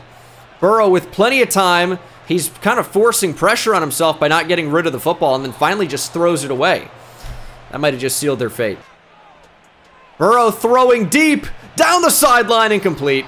Last play of the game. It's going to take a Hail Mary. We've seen it happen before, but Burrow, I mean, he's not going to scramble here. What is happening? There's 0 seconds on the clock, and he takes off. You idiot. The Titans have indeed been upset by Carolina. I mean, it's just dumb Madden stuff on the final drive. That's all there is. Didn't even make it competitive. Stupid, but the Panthers have knocked off the Panthers and Panthers have knocked off the Titans and are going to claim a lot of territory. We're going to swap to a slightly different shade of blue here. This is maybe the biggest change we've seen so far. Oh my goodness, because, I mean, the Titans just continually kept winning, and that's just been stopped suddenly by the Panthers. Look at all this free real estate. This Panthers better get absolutely massive in the heart of the Southeast. The Bucks could still take them out, but as I mentioned, this is a team that simulates extremely well. You know, there's a reason that they're such a low overall, yet are consistently in like the NFC Championship game in first-year simulations and franchise mode. They're just really, really good in sim. Good defense, and their playbook is set up for Christian McCaffrey, so the running back eats out of the backfield as a receiver and, of course, as a runner as well. And now you're thinking, well, Christian McCaffrey hasn't been on the Panthers for a little while now. It doesn't matter. They haven't changed it. Haven't fixed anything. So it is going to be Joe Burrow and Derrick Henry moving on. The thing with this, though, is that there are so many good players that the Titans stole that would, you know, make a juggernaut-type team, and they're just going to be stuck forever on the Titans, who are now out of the NFL in this tournament. Brian Burns, Derek Brown get a little bit of help here. And Derrick Henry is quite the upgrade over Miles Sanders in the game. It's a 95 overall versus an 81. Derrick Henry is now going to have like 10 catches a game. Running backs really matter, in my opinion, for simulation. I probably need to start valuing them a little bit higher in rebuilds. But yeah, Derrick Henry is going to eat in this Carolina offense. And I know he's not a big receiving back in real life. Has caught the football more recently than he used to. But he's going to eat, I promise you. And Joe Burrow also gets the boost to the 99 club. Panthers, I know I keep saying this, new team to beat. Could be the Panthers. So the Titans' run has come to an end. They are off the wheel. Hold on, let's do this. And we will spin again as we start to really narrow it down to the final group of 10 or 15. It's the Indianapolis Colts again. They're going to have to attack, so they have a slight disadvantage here, but they have been pretty good so far beating some of these teams. And they're going to have to go to the Southwest to take on... That's a tough judgment call. Whether it's the Packers or the Panthers now. What would you call the Southwest? I mean, I almost want to say that South, more true South, is to the Panthers. This is where people are going to disagree with me. I think Southwest should be the Packers here. It's just a weird kind of thing going on with the Kentucky border. I'm going to make it be the Packers. It just feels more true Southwest, the direction of the arrow. It just depends where you draw it from. I don't know. This is a tough call. I might even call for a respin because I think Southwest is like on the border. I'm kind of doing it from the Southwest border. I'm just going to respin. Just make it so there's no confusion or anything about which way they're going. Now they want to go north. That's nothing. How about west or east? Or straight west. So it is going to be the Packers after all. Oh yeah, and the Packers have Patrick Mahomes now. That is a tough matchup to draw for the Colts. Now, here's the thing. I know people are going to say I should have been the Panthers. Maybe it should have been. But I think it was just too close of a call. We might as well just respin. Packers and Patrick Mahomes out to an early 7-0 lead. Colts answer right back. But I think this Packers offense is going to be very tough to stop. Could be a lot of points scored in this game. But a good stop from the Colts. And they end up tying it up. Now into the second half, the Colts are going to need to get it going. Because this offense from the Packers does not seem to be stopping. But Richardson finds Michael Pittman for a 6-yard touchdown. And now we're going to see a Patrick Mahomes drive here. And the Packers are moving. Let's go ahead and jump in here. And see if the Packers can find the end zone. 1 minute to play. Are they just going to play for a field goal? It's 2nd and 13. Colts out of timeouts. Saw the Packers win in a very familiar fashion. Very similar to what this is. They might get themselves out of field goal range. DeForest Buckner in the backfield making a great play. And with the injury, strategic maybe, as Shaq Leonard goes down, we are able to stop the clock. 3rd and 16. I don't know how the Packers are going to play this. You need a couple of yards to really get into field goal range. And they go read option. Mahomes is brought down. They only got a yard. The play clock and the game clock are separated by just 6.5 seconds. So if the Packers get the football back, or if the Colts get the football back, excuse me, it probably is not going to be enough to matter. So this field goal from Anders Carlson will be a big one. It is a 54-yarder, essentially for the win. Kick up and good. The Packers drill it on the leg of Anders Carlson. The Colts will have 5 seconds to get into field goal range. It's just not going to be enough. Doesn't really exist here. They're going to need a kick to go out of bounds. And then even then, I don't know if they have enough. They got to get a quick throw to the outside, which doesn't really exist in Madden. They're essentially going to need a kickoff return touchdown. I think the Colts' run here is going to come to an end. They had a great run. Won a couple more games than I thought they would. Young rookie quarterback, very low rated in Madden right now. Probably going to be near an 80 if he keeps playing it up by the season's end. But it's just probably too tough of a task. I think we're going to see Myles Garrett, at least, head to the Packers. 5 seconds to go. Here is the game. Will we see a return? We will. They're going to need to house it. And they'll have one final shot. I don't think it'll be enough. Richardson's going to need to make magic happen. Just not sure there's enough magic for the Colts to win this thing. Richardson sack. That's the game. Preston Smith gets home again. Second sack of the game. Packers win it. Colts eliminated. Packers moving on over. Yeah, they claimed everything. The Packers have the entire world now. So it's going to be Myles Garrett and Quentin Nelson heading over to the Packers in this deal, in the swap. Patrick Mahomes is already 99, so we're not going to upgrade him. But Elton Jenkins starts currently at left guard, so it's probably going to be Quentin Nelson taking over on that right side. You know, it's incredibly annoying. We're getting to a point where cap room is becoming an issue. I don't know why that's the case on the main menu, where cap really shouldn't matter at all. This is not a franchise. Anyway, Tampa Bay Buccaneers are the choice, and I really think they can only go one direction. It's Bucs-Panthers coming up next. Bucs have the advantage on paper. We know the Panthers are going to be very good. Wow, Panthers scored nearly instantly, and it's 10-0. Bucs on the board, 10-7. Interception by Devin White, but the Bucs can't get anything off it. They do end up taking the lead here in the second half, 14-10. Very low-scoring game, very defensive game so far. Panthers with a field goal, but it won't be enough. Minute to play. 3rd and 1. Can Joe Burrow actually end up making the plays that he needs to this time? He had the benefit of going from the Titans to the Panthers when the Titans lost, after, of course, the Bengals lost. I'm sensing kind of a trend here. Joe Burrow is kind of losing a lot of these games. Not saying it's him, but it is true. He has already lost 3 games in this tournament and just keeps powering through. Credit to him. He's losing and losing and losing and managing to stay in this tournament. 3rd and 1 out of the gun. Joe Burrow throws to the flat, finds the tight end Hayden Hurst for the first down. And if I do Imperialism again, should I do it where quarterbacks are not allowed to swap teams? I think keeping the upgrades could be cool.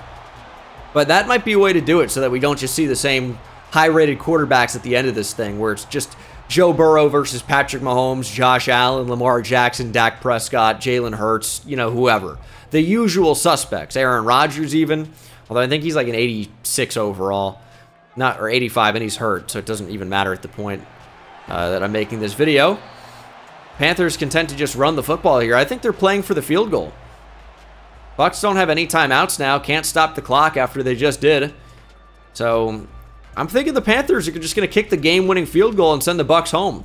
Panthers would add Tyreek Hill, and I think Trent Williams is on the Bucs. How would that be possible? How did the 49ers play the Bucs? It can't be Trent Williams unless I really made a mistake. Trent Williams is on the Raiders with Colton Miller. It's Teron Armstead is the tackle. I had a bit of a brain fart. I recorded that several hours ago now. I'm coming back. And I knew they got a sick left tackle.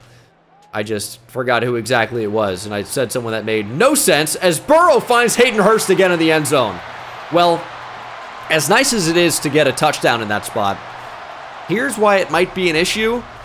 You give the football back to the Bucs. I know 32 seconds and no timeouts is not a lot of time to work with, but now the Bucs actually have a chance. In Madden, it won't matter, probably. In real life, though, I think you probably just play for the field goal if you feel confident in your kicker. Just try to get a 30-yarder up instead of throwing shots to the end zone. I don't know. Obviously, blocked field goals, missed field goals, these things happen. But, I don't know. Let me know what you would do. Take the touchdown and say, you know what, the Bucs with 32 seconds and no timeouts are not going to be able to score. In Madden, I agree with you. But in real life, I mean, are you just not inviting the possibility of something bad to happen? I don't know. Baker with plenty of time. I don't know why these quarterbacks are just freaking out in clean pockets. It's so strange. 4th and 10. Just 12 seconds to play. See if the Bucs can do anything. See if Baker Mayfield can get the win. This is going to end up going out on Saturday. The former Oklahoma quarterback throws an interception. And I hope I see Dylan Gabriel, the current Oklahoma quarterback, throw an interception. Hook him. Hopefully, by the time you're watching this, Texas has beat Oklahoma in the Red River Showdown. If they haven't, know that I will be so sad. That is all. And the Panthers are moving on. Bucs are eliminated. Goodbye, Bucs. And the Panthers they're not going to move. They're just claiming all of Florida. Next team up is the LA Rams. This is another team we have not seen so far. Both of the Southern California teams. I guess both LA teams. We don't have to be that fancy with it. We have not seen the Rams or the Chargers, funnily enough, but they are finally being picked. And the Rams are going straight south. That's the Chargers. Wow, the Rams are 74 overall to the Chargers 86. Let's see what happens. Here in Inglewood, California, the Battle of LA. Is that a movie? I think it is. I think The Rock's probably in it because that sounds right to me. Chargers up 21-28-7. I spoke too soon. Into the second half. Yeah, it's done for the Rams. If they came back to win, I'll give away a signed jersey of a choice in the chat. Well, it's not going to happen. Well, sorry about that. 42-14. I don't really want to give it away. I gotta save my money. We are rescuing Aaron Donald and Cooper Kupp. They're going to change locker rooms and head to the Chargers. Yeah, I mean, that's a no-brainer upgrade. Morgan Fox for Aaron Donald. And they don't really need receivers that badly. But it'll be Simi Fehoko for Cooper Kupp. Cooper Kupp is injured, so never mind. I absolutely forgot about that somehow, even though he's not played a snap here in 2023. Tyler Higbee or Rob Havenstein. Take the tackle. And, oh, Jesus. It's like not even fair for the Rams. They're just completely outgunned, outmanned, outmatched. And the Chargers are moving in. We don't really even need to change the color of this. Kind of fits already. But you know what? We will anyway. Got to keep it consistent. And then there were 12. Still a decent amount of teams remaining. And finally, we land on the Seattle Seahawks. Haven't really seen much of them. Oh, because they're eliminated. That's right.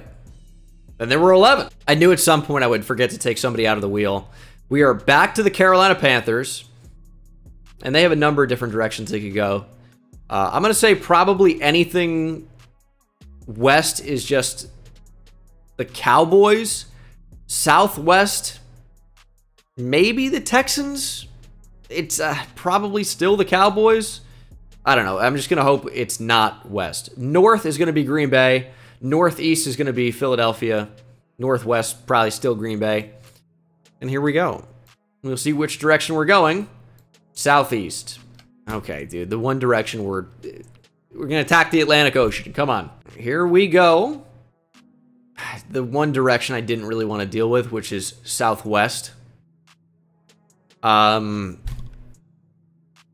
Texans, I guess. I mean, there's a sliver there. We're going to call it the Texans. How nice of an upgrade is Tyreek Hill into this offense? Panthers can actually throw the ball now if they wanted to, which I don't think they do. They have Derrick Henry. First time we've seen the Texans in this as well. Not a whole lot to take from them, honestly. I want to say I'd be surprised if I saw them win here. Jimmy Ward. I mean, Will Anderson Jr. is there. He surely is not the second highest rated player in the Texans right now. He can't be. I would say Jimmy Ward. I mean, Will Anderson definitely could be a higher overall than Derek Stingley for sure. Laramie Tunsil would be the highest rated. It's going to be Jimmy Ward and Laramie Tunsil. Those are probably the two. I mean, the Texans are on the board first. And they actually have the lead, and they're going to extend the lead. This would be an unbelievable upset at this point. Panthers trying to fight back in it into the third quarter. Panthers finally grab the lead. I think the Texans have kind of slowed down enough, but they do end up scoring. And I think they're just down by too much. It was a one-possession game. They couldn't allow the Panthers to score, and they allowed the Panthers to score, and that was pretty much it. Close game. They played it way, way, way better than I would have expected. But I think the Panthers in the end were just too talented. Yep, it is Tunsil and Jimmy Ward. I know Tunsil should have popped in my head earlier, but I was kind of more thinking of defensive players and not the offensive line either. But we got there in the end. And the Panthers don't really need a left tackle so badly with Teron Armstead, Ike Ekwonu in there as well. But with Brady Christensen injured, it could probably be Ekwonu to left guard or center even. Corbett's injured, so they need a right tackle. Taylor Moton's played guard before. I don't know. It's just getting another really talented offensive lineman in there. They're not going to complain about it. But definitely have some more immediate needs. It's going to be a very interesting new border creation here. Just taking a sliver. I know some people are going to be mad about this move into the Southwest to take on the Texans. But I think ultimately it just made the most sense with the direction of the arrow. And, I mean, they just, in all honesty, couldn't stick around forever. It was just such a small sliver. In hindsight, I should have just changed the map to have the Texans take up more of that area. But, I mean, the Saints were there. I need to push them up a little bit. The border would have been so weird. I don't know. Also, I like how it says Houston, Texas. That's fun. That's where I live. Didn't pop up. Dallas Cowboys, though, do pop up. Which way are the Dallas Cowboys going? They can pretty much go any direction here but southwest, and they end up going northeast. To me, that's the Green Bay Packers. This should be a pretty even matchup. I'm honestly going to tell you, I wouldn't be mad about a Cowboys win because this salary cap issue with the Packers is going to end up being a problem. I'm doing my best to work around it when I add these new guys in, but simply, you can't do this in franchise because you can't pick the matchups, right? And on the main menu, apparently there's a salary cap that plays a factor, which I've never dealt with before, but we're actively having to deal with it. Cowboys simulate really, really well, but not against Patrick Mahomes and Travis Kelce on this Packers team. It is a slaughter right now. The Cowboys are fighting back suddenly out of nowhere. It was a one-possession game, and it is again. The Cowboys have the football. The Cowboys have taken the lead. This is insanity in Green Bay. Oh my goodness. Brian Anger and the Cowboys going to have to punt. And Mahomes and the Packers going into a big drive. And it's two back-to-back massive plays as Mahomes finds Christian Watson for a long touchdown. And we are going to jump in here. Back-to-back 6-yard rushes from Dak Prescott. My game just froze, dude. Oh, no. It's saved. Okay. It's saved. And it actually seems to have fixed this annoying game clock running but play clock not running issue. Leaving the game. Although it stops the clock for no reason, apparently. But the Cowboys have the ball in the 47. Field goal ties it. I hope they play for a touchdown. Check down and a big hit from Jair Alexander. There is the kicker. I probably would have called a timeout there if I were Dallas. 2nd and 5, 45 seconds now. No real sense of urgency. Do they care about winning this game? Evidently not. Seems like they're probably just playing for a field goal. 35 seconds now. Play action. Dak to the sideline. I thought that could have been intercepted. Timeout Dallas. It's Jake Ferguson to the 38. Dak from the gun, has a receiver over the middle and hits him. Dak Prescott touchdown. Finds a receiver on a crosser, maybe even an over route, which is essentially the same thing but deep, right? And that is a Brandon Cooks touchdown. The Cowboys take the lead late in what has been a thrilling game where it seems like they were out of it and the Packers have completely choked this lead away. They had an angle on Cooks, but completely lost it. Brandon Cooks just way too fast. And that is a Cowboys touchdown and maybe a Cowboys dagger. The Packers will need a touchdown. Nothing else will do. And they have less than 30 seconds to do it. I don't envy their situation. Oh, dart from Mahomes. They have a timeout as well. And just like that, the Packers have the football on the 46-yard line. 17 seconds, 2 timeouts to work with. Nice of Mahomes to hit that corner route. Really, really quick. A lot of yards and a very quick timeout as well. 2nd and 3, 12 seconds to go. Mahomes out of the gun, throws over the middle. I think the pass was intended for a receiver. I think it was DJ Moore. Aaron Jones got in front of it and essentially played the role of defensive back, knocked the football away. And that could seal the fate of the Green Bay Packers. Oh my goodness. Because you probably have run after catch opportunities there. Ooh, I don't know. Mahomes throws over the middle. I mean, they're going to call a timeout. They're going to have a shot to the end zone here. But it could have been from about 20 yards instead of 35 if Aaron Jones doesn't knock that pass down. Because it was open. And the Packers have played this, I mean, about as conservatively as they could to be in this spot. But now they're going to have to take a shot to the end zone. 2x2s on the outside. Aaron Jones probably in the block. Maybe on a block and release. And Mahomes will lob to the end zone. Here's it. Game on. And the game is over. Mahomes throws for 452 as well as 3 touchdowns. But with the game on the line, nobody can come up with a football or come down with it. And the Packers are going home, upset by the Cowboys. But you've watched any video on the channel so far this year in terms of rebuilds or played the game yourself. You know the Cowboys are in the Super Bowl every year. They probably have the best overall playbooks in the game. They just don't lose. I know I said I wouldn't give a quarterback if they were comparable, but it is Patrick Mahomes, though. What's Dak? Dak's up to an 89. Is that comparable? It's Patrick Mahomes. I'm conflicted. I'm just going to throw in Patrick Mahomes. He's a 99 overall. I think that's a big enough jump to where it makes sense. It's Patrick Mahomes. A lot of craziness. I think trading Mahomes over was the right move. Pittsburgh Steelers. I don't know if we've seen them either. Now, they just have that little spot. I think the Patriots and Steelers have both not popped up. And we'll see where the Steelers are going. Bills, Eagles, Packers, and Panthers are realistic options. And they're going to the Northeast. That is the Bills. Steelers 79 overall, Bills 86, if you think that matters. But you got to remember, the Bills have Saquon Barkley and Dexter Lawrence and Sauce Gardner and Quinnen Williams. It's a really good team. And who would the Bills be adding here? TJ Watt and Minkah, probably? Minkah Fitzpatrick. And this game might be over already. It's 14, now 21-3. Steelers with a quick drive, but they don't get any points. It's 28-3 going into the half. And surely a team has never come back from that before. Certainly not in the Super Bowl against Matt Ryan and Dan Quinn. This game was over. 45-10. Falcons fans stay catching strays. Yeah, Kenny Pickett didn't have it. The Bills with just the strangest region here. Looks like a sphinx for the Philadelphia territory underneath it. All right, Watt and Minkah Fitzpatrick are indeed the number of players going over. Going to take out A.J. Epineza and trade over an outside linebacker. Tyler Matakevich. Kind of forgot he's still in the league.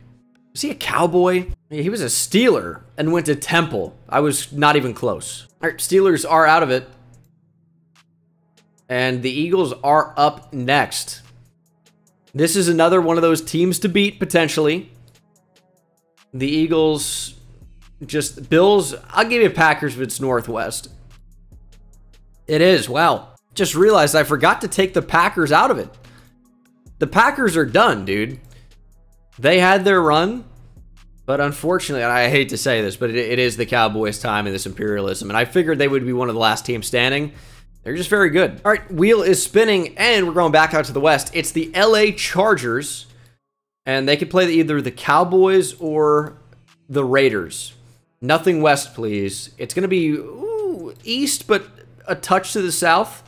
That's the Cowboys. And don't worry, I remember to give Justin Herbert his +2 overall to a 92. I'd love to see the Chargers pull off the upset, but it's just going to be tough to upset a team like the Cowboys that simulates so well.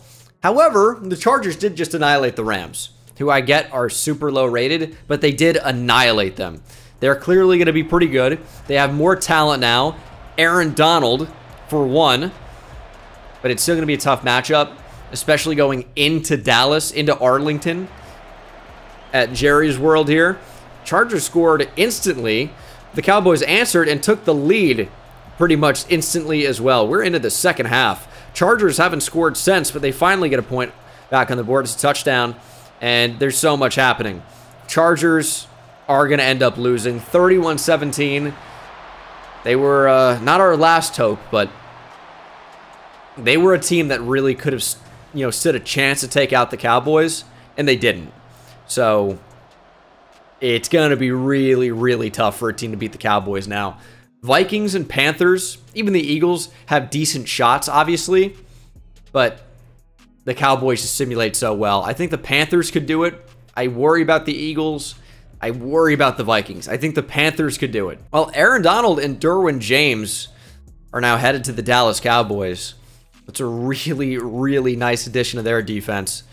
And, I mean, they could use an upgraded safety for sure. Derwin James is a big one. And then we're probably going to convert Aaron Donald to defensive tackle. Also, I don't know, why is Chauncey Golston listed at defensive tackle? Does he really play defensive tackle for the Cowboys? That's shocking. He was drafted as a defensive end out of Iowa, and he's only 268 pounds. So it seems bizarre that he would be playing defensive tackle in a 4-3 defense. Weird. All right, Chargers are dead. I think it was kind of only a matter of time for them. It's too tough of a task to beat this Chargers team, honestly. Or Cowboys, what? Cowboys looking like the Mason-Dixon line right here, separating the North and the South. It's not quite on the same line. I would go like through there, but yeah, I'm gonna call it that. I don't know what devil magic Bill Belichick has going on, but the Patriots have yet to be picked, and we are almost to the end. That could change here, as the Buffalo Bills, all they need to do is, I'll say anything to a northern direction or east is going to be the Patriots. Do we finally see the Patriots play? We do. That counts. That is the Patriots. I do think it would have been really funny to see the Patriots just not play a game until the very, very end and then win the whole thing on one game. But it's nice for you Patriots fans to finally see your team do something in this video. They've been hiding up there the entire time. And finally, they're going to be thrown right into the fire, taking on a very talented Buffalo Bills team. They have a number of reinforcements up to this point, and it's going to be really tough for the Bills to win. Or for the Patriots to win, excuse me. 10-0 Buffalo. Patriots with a touchdown, though, and they're kind of subduing the Bills' offense a little bit here. Only one touchdown allowed so far. There's the second, and there is the third. Just as I said it, I am the jinx. 31-13 will be your final. Patriots knocked out. Bills moving on. And I don't even know who the Patriots' highest rated players would be. Matthew Judon. Probably Matt Judon. Hunter Henry. David Andrews. Oh, I don't even know who it would be. Ooh, Kyle Duggar's up to an 85. Matt Judon's hurt, so he can't be traded. It's going to be Kyle Duggar and Trent Brown. Jabril Peppers, 84 overall. Very interesting. Very interesting. These would not be the two I would have guessed, to be honest. But, I mean, they're good. So I'm not saying it's stupid. I just kind of slipped my mind, I guess. Patriots are dead. And the Bills are moving on in. They continue their extremely weird-looking border. What does this even look like? I don't know. It looks like a rabbit, maybe? Ears at the top, right? There's the face. There's the body. A little weird curled toe. I don't know, man. Just 6 teams remain. And the Dallas Cowboys will be attacking. The direction the Cowboys are going is to the east-ish. I mean, is that the Bills or is that the Panthers? To me, it's got a slight kind of north edge to it. I'm going to say that lines up to Buffalo. That makes sense to me. We also had to boost Josh Allen up to a 99 overall, so that's done. 88 overall against 88 overall. Cowboys, Bills. This could be the team that dethrones the Cowboys. The Buffalo Bills could be the team that gets it done. TJ Watt now on the team as well. Minka, Saquon, Dexter Lawrence. Some of the guys we talked about earlier. Sauce Gardner, Quinnen Williams. This is a really, really good team with home field advantage. Obviously playing a really, really tough team to beat. We know that. We've seen that enough from the Cowboys. But I think the Bills could be the team that gets it done here at home. Cowboys used to playing in a dome. Got to go outside in Buffalo, no less. The Bills should have an advantage, but here they are down 14, now 9 going into the half. 14-9 still. Cowboys extended 17-9, but the Bills answer right away, tie things up at 17, and take the lead 24-17, but the Cowboys answer right back and make it 24-24. Cowboys now with a field goal to go up by 3 points on a Brandon Aubrey field goal. All right. Bills' final drive. No timeouts. 47 seconds to get into field goal range at the very least. We'll see if they can do it. I don't know why the Bills didn't get out of bounds. They threw a pass at the flat and just didn't get out of bounds. 2nd and 3 from the 30. Allen throwing down the field. Gabe Davis breaking tackles, but that might be the game. 10 seconds remain. 9, 8. This one's going to be over. The Bills are not going to be able to line up in time. They're going to need a miracle spike, and I just don't think it's going to happen. That's the game. Cowboys come out on top, win by a field goal. The Bills just, I mean, what are you doing on that final drive? How are you just not going to get out of bounds? Insane. I mean, the Bills just, they deserve to lose after that. That was incredibly stupid. And it's just, as I've said, it is typical like Madden BS. But you got to be able to get out of bounds in those spots. And Cowboys now are taking over literally coast to coast. Doesn't really make sense to trade over Josh Allen when Patrick Mahomes is already there. So Stephon Diggs and TJ Watt are going to be headed to the Cowboys. I mean, their pass rush is going to be out of control, but the Cowboys don't have nearly the cap space. Patrick Mahomes is causing problems everywhere. We're going to trade over TJ Watt. This, man, it's so difficult to work around the cap room here. And then we're dealing with the injured players as well, and the position minimums. It's so annoying. All right, finally got it to work here. Bills having the... Give me an outside linebacker back or something, please. It won't be able to work. I got to sign an outside linebacker to the Bills first and then do it. Oh, my God. Where's the figure it out button? So annoying. There we go. All right, TJ Watt officially has made it to the Cowboys. They have 4 99 overall players. A 98, a 97, a 96, a 94, several 92s. Very good team. Bills are out of it. We are down to just 5 teams, and the Raiders are finally up again. We saw them at the start of this thing. They were one of the first teams to get picked, and then we have not seen them since. It has been quite some time, and they're going to the Southeast. I'm going to call that the Cowboys. The Cowboys are just eating up teams right now. Cowboys might be taking down the Raiders next. Cowboys are an 89 overall with Patrick Mahomes, Aaron Donald, and Travis Kelce.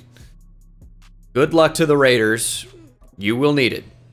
And then good luck to me if the Cowboys win trying to get these contracts to work, because it's going to be, what, McCaffrey and Devontae Adams to the Cowboys? There's no way I'm going to be able to make that work with the salary cap. Like, absolutely no way. So, please, please, Raiders, please win. Pull off the home upset. I beg you. Because then we're going to have to start trading good players from the Cowboys in order to make the salary cap work. And it's not looking good for the Raiders. It's 14, now 17-0. More, probably. Oh, Raiders find the end zone. And get a stop. And find the end zone again. Oh, my goodness. And they have the football. Jimmy G's driving. Oh, don't let Jimmy G get hot. Don't let Jimmy G get hot. They are on the 20-yard line. Just over a minute to play. Please score a touchdown. I beg you. Pull off the nastiest upset of the video. We've seen a bunch of big ones. And I said earlier, I'm like, all right, I don't even know what the craziest upset would be compared to the first one. And then now the Cowboys have become this powerhouse monster team. And the Raiders, we haven't seen since the beginning of the video, have a chance to beat them, and Hunter Renfrow drops the ball. Not a good time for that, Renfrow. Not a good time. He needs to go back to Clemson for his 12th season. He'll somehow still have eligibility, I'm sure. He was at Clemson for, I looked it up, no joke, 9 years. Don't look that up. Jimmy G dropping back to throw. Throwing over the middle and finds Hunter Renfrow. Plus the face mask. That's going to end up stopping the clock as well. And it's going to be half the distance to the goal. The Raiders are going to get the football at about the 2-yard line, on the 1 even. They went down at the 2. I thought it was like the 4. But They are now on the 1 yard line, knocking on the door. You could run the ball 4 times if you wanted to. I don't think they're even going to run it once, though. Jimmy G fires to the end zone, nearly intercepted. Jimmy, please, what are you doing? What are you doing? Do not throw the game away like Russell Wilson did earlier. Please, Jimmy. You've already made this comeback. Nobody expects you to win. You cannot settle for 3, and you definitely can't turn over the football. Throw it to Davante Adams. Over the middle. Michael Mayer dropped the ball. Oh my goodness, dude. The Raiders are blowing it. They have Josh Jacobs and the ball on the 1 yard line. 1st and goal from the 1. They haven't even tried running the ball. And that's not going to change here. They have trips right. Mayer off to the left. This is brutal. Here's Jimmy G. Over the middle, nearly intercepted again. Jimmy, what are you doing? Damone Clark got hands on it, and I want them to go for it. But, I mean, they're probably just going to take the field goal and tie it. Oh, such cowards. Such cowards, dude. I hope they miss at this point. Nah, he drilled it. I didn't hope that they missed. I just can't believe they didn't win it. You had 1st and goal on the 1. Run the ball. Oh, and the Cowboys are driving. Oh my goodness, dude. They are driving. They might get into field goal range pretty easily here. 3rd and 3 from the 46 yard line. Oh no, the clock's ticking. All right, I guess it's going overtime. Cowboys couldn't get into field goal range. That's tough. That's tough. Cowboys win the toss. Of course, they're going to elect to receive. Raiders are going to need to make some plays on defense. Cowboys are driving, and they score. But as we saw earlier, we're going to give the Raiders a chance to answer, and they can't. So 4 straight incompletions. Cowboys continue to move on.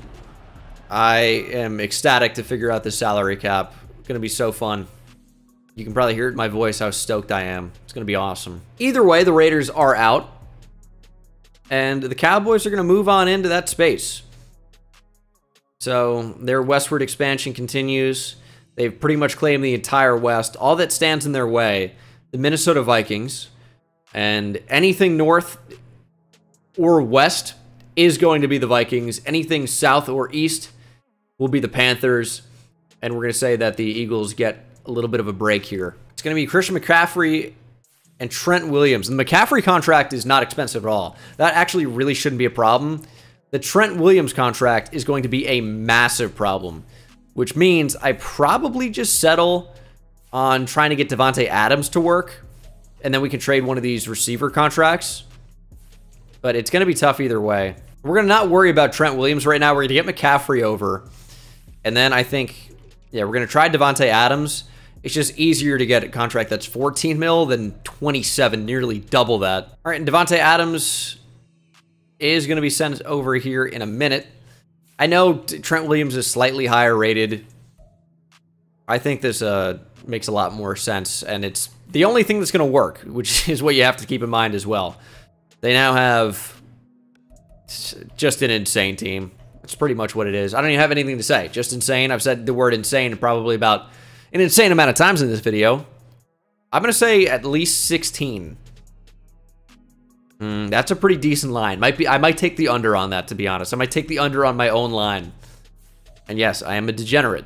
Also, I never noticed Hunter Lipke has a backwards hat in his profile picture. Or his headshot here. I don't think I've ever seen that. He was actually a sick player at North Dakota State, too. He can end up being, you know, one of those nice role players. I'm not going to say Alec Ingold. I actually think he might be a little bit more dynamic than Alec Ingold, but pretty decent receiving fullback. But ultimately, we'll see if the Cowboys even use him. Most fullbacks, I mean, it's a dying breed. Kyle Juszczyk kind of gets the most production, I would say. We've seen Project Pat Ricard of the Ravens get used sometimes. Ingold might be the highest paid fullback in the league right now. Or Juszczyk probably is, actually, but Ingold might be second. Carolina Panthers are up, and we'll see which direction they're going. South. That's the ocean. How about a different direction? Northeast, that is the Eagles. Haven't seen them for a while either. 85 overall for the Panthers compared to the 84 overall of the Eagles. This is going to be an interesting one. The Panthers simulate so well. The Eagles just have so many star players, right? I think I would predict the Panthers to win, but you got to go to the link. Got to go to Philadelphia, so it could still be really, really tough. If I had to pick, I would go Carolina, as I mentioned. But I wouldn't be surprised to see the Eagles take this either. This should be a good game. Eagles on the board first with a field goal. And now a touchdown as we approach halftime. Panthers do get on the board, but the Eagles answer right away. And the Panthers answer that answer right away and take the lead in the second half. It's 28-17 Carolina. Eagles not going down without a fight, though. And the Eagles actually take the lead. And oh my goodness. How did they get 39 points? They just got the football right back. Extra point, good by Jake Elliott. And then the kickoff for the touchback. Penalty on the defense, right? And then the Eagles got the ball. 2-yard rush by DeAndre Swift for a touchdown. There must have been some type of fumble on the penalty on the defense. There must have been a fumble on the kick return. I don't know, because the Eagles just got the ball instantly and gave the ball to DeAndre Swift for a 2-yard touchdown. We're missing a little bit of context here, but this might be the game. It might be over. No, I mean, the Panthers, they're fighting. Jalen Hurts kneels it down, and that's the game. What a weird finish to this one. The Eagles have knocked off the Panthers, and they're going to take over a ton of territory. You can see from the map here, they're not going to double, triple, quadruple, quintuple, sextuple.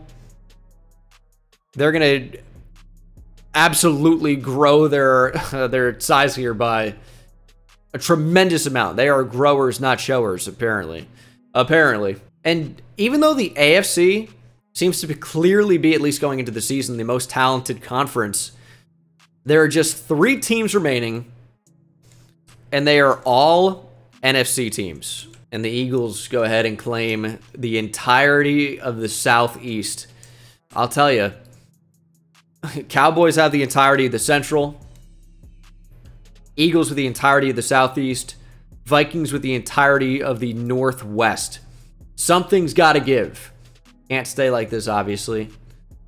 And anything south for the Cowboys is going to be the Eagles, obviously.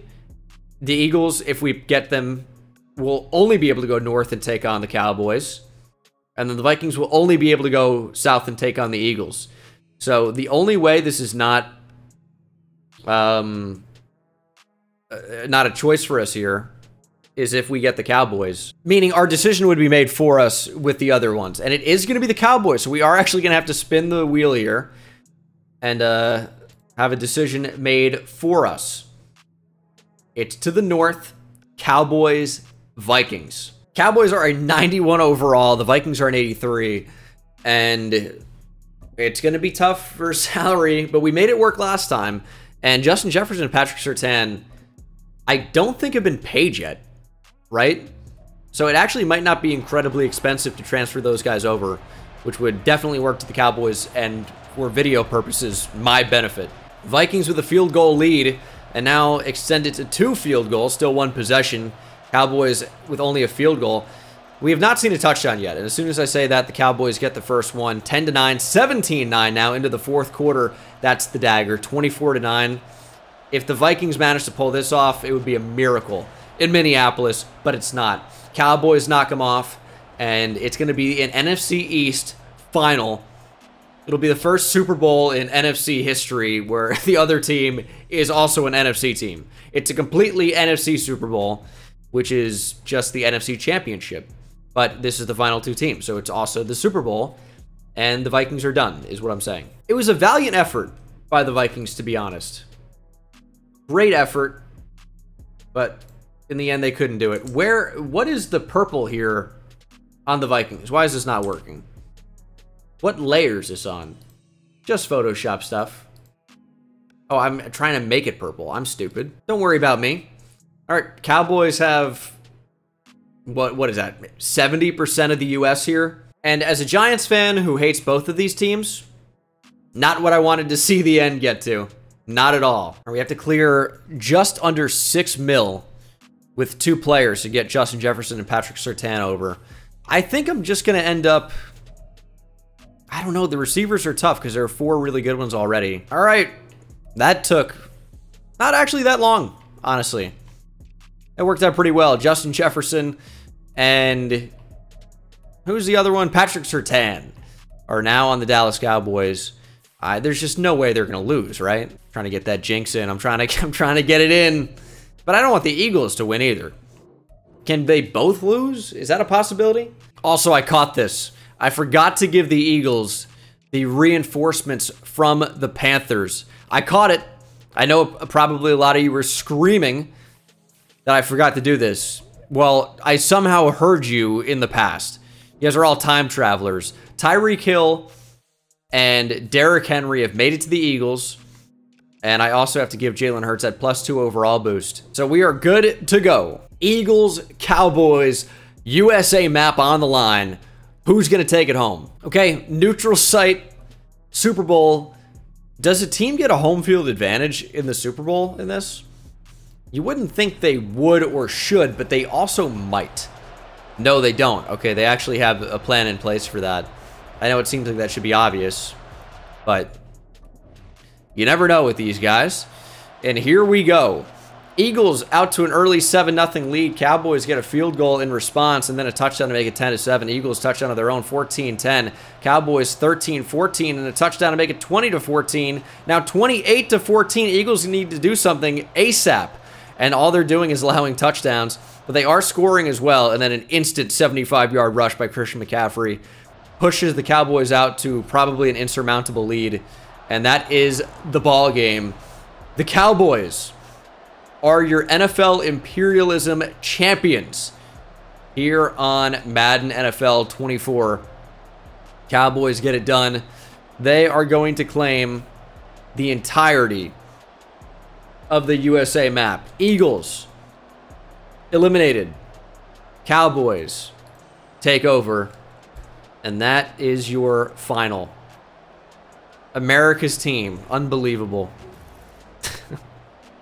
Unbelievable how that happened. America's team, dude. America's team, my ass. And here they are, and now they have proof. That's what this is, but this would hold up in a court of law, unfortunately. Patrick Mahomes hoisting the Lombardi for the Cowboys. I'm going to claw my eyes out. I might restart this. I might throw away 12 hours of recording.